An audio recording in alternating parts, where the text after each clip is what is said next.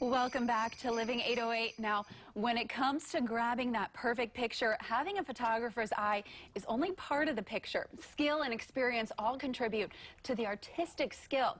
To talk more about his photography journey, Jay Greiner joins us this morning. Hello. Yes, good morning. Good morning. Great to be here. So, okay, we already know that you take beautiful photos. Tell us more about yourself. Where are you from? Yeah, so I moved here 2011 from Florida, finished physical therapy school. Actually came out here to do an orthopedic residency, so a little bit different. 5 years later, here we are, still on the island, and kind of a little bit of a change in perspective of life, so it's kind of where it brings me now. Wow, so what changed your perspective? What made you pursue photography? Yeah, so I was here for 7 months. I went through a little bit of a difficult time. I had an accident, so I had a pretty severe head injury.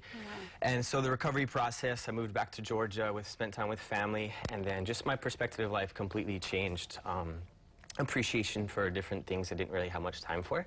So moving back here, 4 months after spending time with family, I spent a lot of time in the ocean. And spending a lot of time in the ocean, started exploring things with the camera. And before you know it, you just end up pursuing something you never really had too much time to really understand. And yeah, just being in the water, being in the ocean, respecting that, and all of the part of the ocean that I'm just very, very grateful for. I love that. And we're actually taking a look at some of the video that you've taken. This is amazing. Yeah. Tell us about this experience right here. So we went to Tonga. This is in Vavau. I went out there with Darren Jew, spent about 60 hours just off the coast, about maybe 30 miles. It was a mom and a calf. So just, yeah, spending a lot of time with them, hearing their singing, watching the mom and how it cares for the calf. It's just incredible.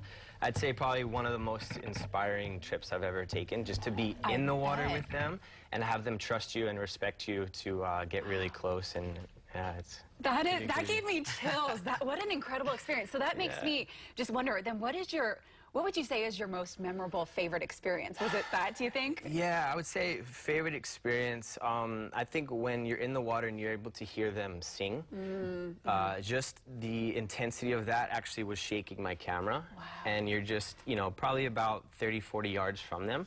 And just that emitting that frequency, just vibrating, shaking everything around it, and just like, how does this happen, that much power generated through, their vocalization.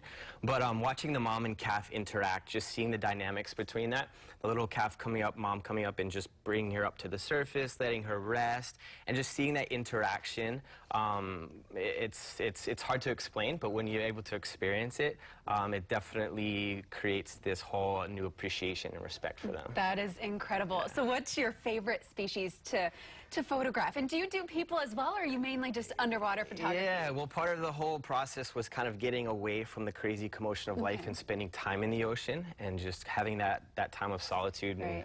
And, but yeah, we do a little bit of different projects here and there with different lifestyle shoots. But I would say we spend some time with the sharks out on the North Shore. A lot of shark conservation, tiger sharks, Galapagos, sandbar. And then the spinner dolphins, seeing the interaction between them, how intelligent they are.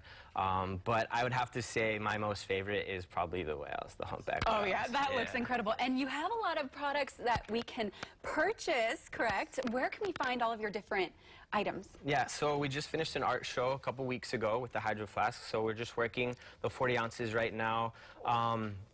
The different ways that we infuse with the UV printer, so it makes them really durable. You can scratch, you can bang it, it's not going to chip off, it's not going to bubble, which is really important, especially their lifestyle stuff out here. The different prints all on the website, jgreinerphotography.com. And then the flasks are not on the website yet. We're kind of limited supply right now, so just through the Instagram, jmgreiner.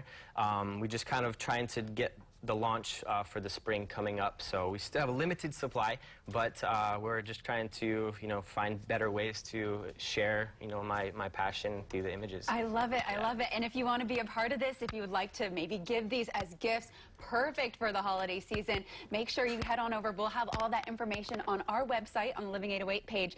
Thank you so much for joining us. And I have an ocean theme in my living room. I might need to talk to you about getting a print. All right, now let's send it on over to Tyzo. But thank you so much for joining us this morning. Thank you. Yeah, Jay, thank you. And real quickly, dude, can you pick up your camera right there? Just check this out. Look at that. That is amazing. Again, skills and the right equipment. All right, a little bit earlier.